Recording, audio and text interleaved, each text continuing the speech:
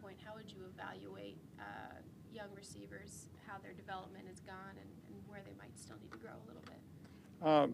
You know, that everyone wants to analyze every specific guy, and sometimes their development and their production depends on a lot of other factors. I like what they're doing.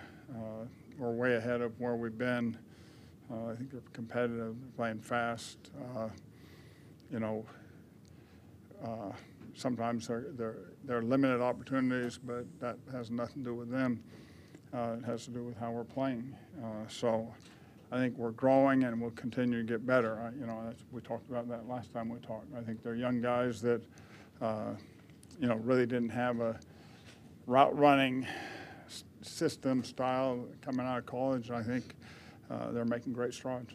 You mentioned last year when Cam was not practicing very much, how it ultimately could catch up with you, not having him out there. How's it been having, you know, a guy out there each week, and Kyle that's practicing, going through everything? How more efficient do you think that's helped you make? Well, it's normal. You know, that's the way you know you operate in this league when you can, and particularly a young guy, if he doesn't have an opportunity to get all the reps and see as many different looks as he can, and then you know you're going to be you're going to struggle a little bit. Norv, understanding you're not a doctor or trainer, do you think you'll have Cam back, you know, playing at some point this season? You prefaced it perfectly right. I'm not a doctor. I'm not a trainer. You know, when he's back, we'll be excited to have him back. But you know, I know he's doing everything he can to get back with us. And you get reports on him. Does it seem like he's at least moving in the right direction? Well, I think you should try to get the reports I get. Okay. We'll take them. Yeah, I know. Do you remember Shane Steichen from when you were in with the Chargers? I've known Shane for a long time, yeah. What are your thoughts on him? He just got promoted yesterday, 2 days ago. Yeah, he's you know, a sharp guy. I hired him as crazy as a defensive assistant, and then he worked on the offensive side with us in Cleveland. He's been in San Diego. He knows the system. He's very familiar with all the coaches. Obviously, with Philip, I think he'll be real good. Norv, for all the time you've gotten to spend with Kyle, especially these last 6 weeks or whatever it is, how have you seen him sort of change? Not necessarily on and on the field perspective, because he's obviously still growing there, but sort of as a person, do you see him stepping up as a leader, being more confident? Is anything? I don't get caught up in the leadership thing. You know, when you're a young player, you got everything you can handle to get ready to play on a weekly basis. And getting ready to play on a weekly basis in this league is one of the most challenging things there is for a young player, because every week it's a new look, it's a new defense, it's new personnel. They do totally different things.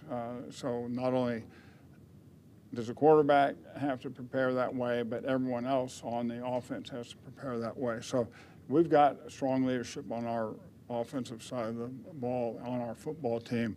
Kyle just needs to get ready to play. How have you seen him handle Norv as he comes in each week, and with a fresh slate, how has he done with that? He's done it the same way. That's why he's in the position he's in. Once he got back here, you know, he's been all football. I'm talking about a year ago, and when he got the opportunity to play, he's done everything to get himself ready. You know, and he's growing as a player. Obviously, when you're a young player, you're going to have some ups and downs. He was rolling awfully good, and we ran into a little bit of a buzzsaw, an outstanding defense, an outstanding team, and now we have to rebound from it. Norv, you mentioned the Niners being a bit of a buzzsaw. For as good as that defense was, you guys had success running the ball. How disappointing was it that you couldn't really stick to it just with the circumstances of the game, and how important is it going to be this week to try to get that run game going against Tennessee? Well, we need to be balanced. We need to run the football.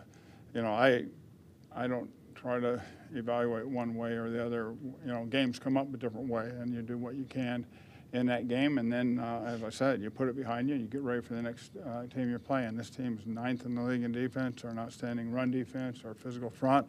They present a lot of problems for the offensive players. They present a lot of problems for the quarterback. We're going to have to play at a real high level. How are they on the back end of Tennessee? They're very aggressive.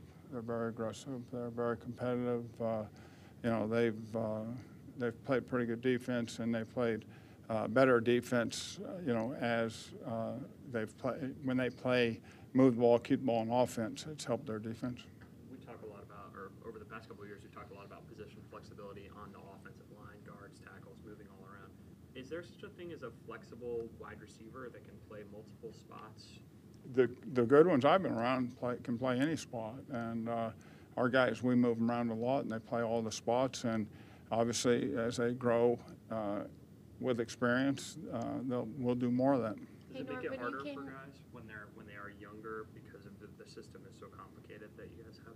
Oh, I don't know that the system's that complicated. We've had a lot of guys have pretty good success with the system. I think it's preferable that guys line up and play where they play, but obviously if they have the flexibility to move around, it gives them more opportunities to be involved.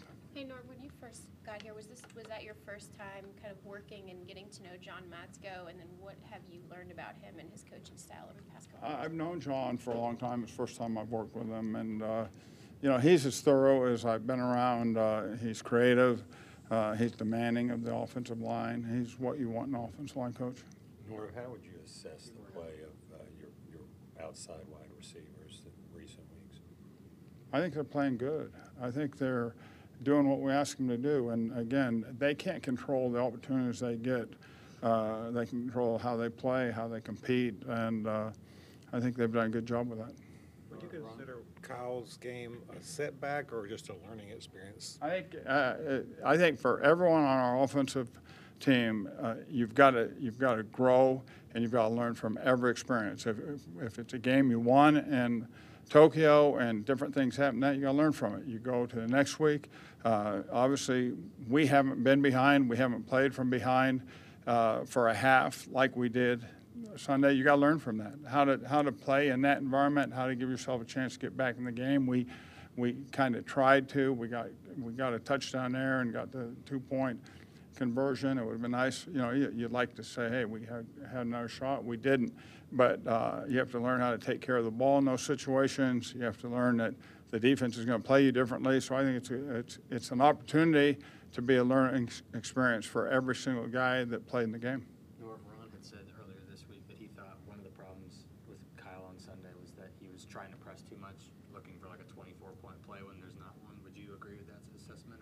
I would agree because Ron said it. Now, I don't break it down. I don't get that general. I look at specific each play and what happened on each play and what's your job on each play, what's your read, what's your responsibility, and then we go from there and correct those. Was there a trend that emerged on Sunday? I don't. Like I say, it's hard for me to say a trend because I'm evaluating each and every single play. Specifically speaking on the Bosa interception, just did he need to get a little more air under that? No, I've seen we had an outside linebacker, Sean Phillips, who did that 3 or 4 times to Peyton Manning, and if the guy doesn't get cut and the ball's in the air, it's nothing the quarterback can do, and you'd like to see him to see it sooner, but if he waits to throw it, there's a bunch of guys going to hit the back right in the face. So we just got to get the guy on the ground and keep him on the ground, and we did it every time we cut him except that one.